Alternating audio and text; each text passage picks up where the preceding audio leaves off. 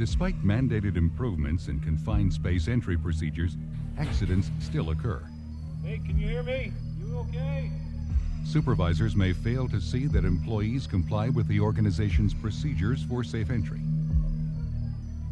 Conditions may arise that were unanticipated during the preparation of the permit.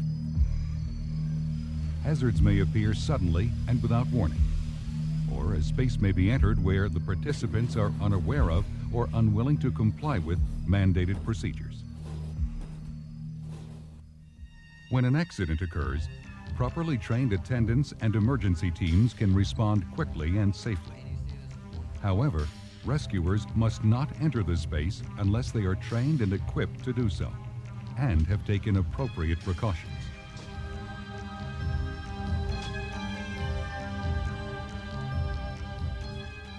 This is the second program in a series called Confined Space Emergency, and is entitled Confined Space and the First Responder.